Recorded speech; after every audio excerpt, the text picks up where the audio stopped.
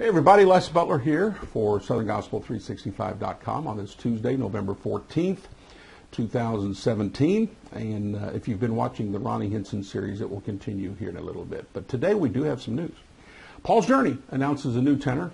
Paul's Journey, a great quartet from Texas, Magnolia, Texas.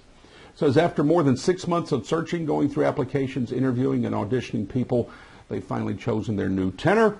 Happens to be from Texas, so right there, a home state fella. His name is Ron Higgins. So Ron, congratulations. And Paul's Journey, congratulations on finding Ron. Ron's been singing gospel music for 29 years.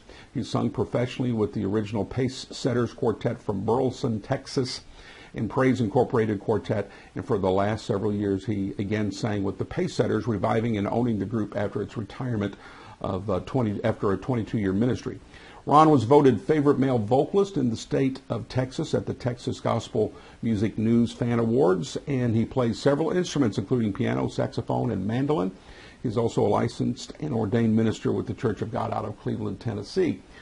Dr. Tim Hill, the overseer of the Church of God there out of Cleveland. So congratulations to Paul's Journey. Congratulations to Ron, the new tenor for Paul's Journey. And I got some new music today, so be looking for this.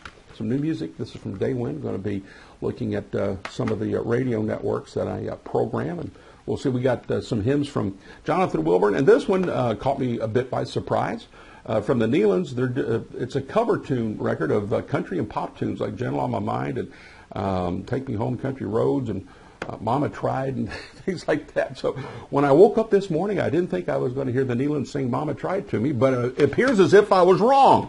So we'll see. But new music here from Day Win and new tenor for Paul's Journey. That's it for today here on SouthernGospel365.com.